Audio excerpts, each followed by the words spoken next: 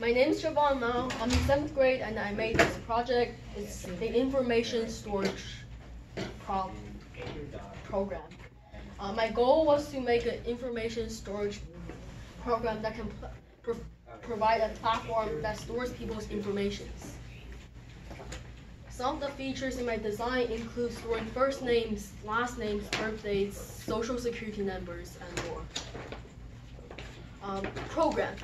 I use an array to store up to 10 people, and for each person, they have another array that stores many pieces of information like last names and first names.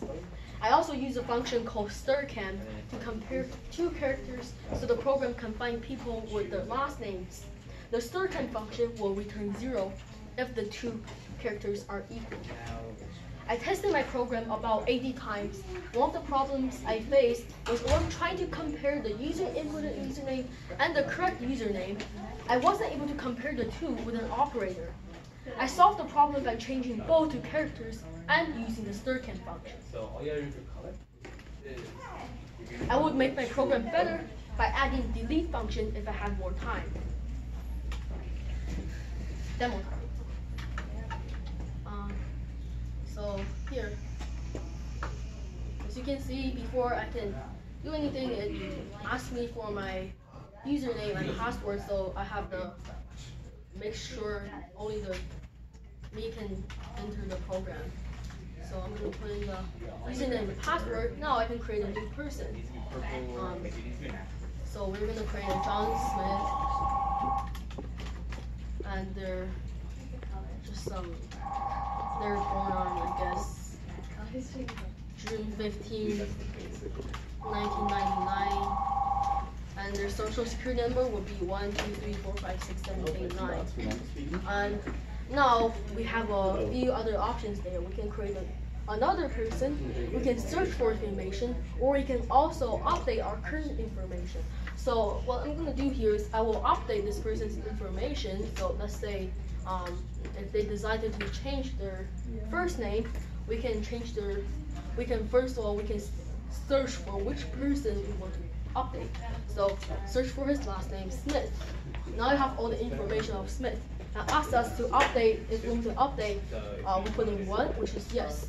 So we input his new first name, which we're going to change him to Bob Smith. And maybe he wants to change his birthday as well, so we're going to change him to like June the 1st. And everything else stays the same. So now we have successfully updated the information of Bob. Now we can search for him. So pretending we have 10 people in here and we want to find a certain person, we have the option of searching by their last name.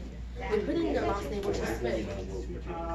Now it gives us all the information of this Bob Smith, which his birthday and his social security number as well. Another way to search is we can search by their social security number in case you don't know their last name. We know that his social security number is what we created, which is 1, 2, 3, 4, 5, 6, 7, 8, 9. And now it gives us Bob Smith, which is the person we are looking for, with his social security number as well. Now I've showed you all the functions of this program. We can exit the program by pressing 4. And then exit out. Thank you for listening. Any questions? Yes. Can you add somebody's credit card number? No, cannot. What was the hardest part of making this project?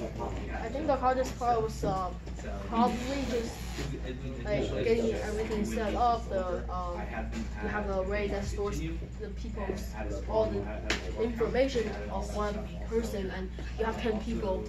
It's just like the initial part of getting the information in this harder. Any other questions? All right, give him a round of applause.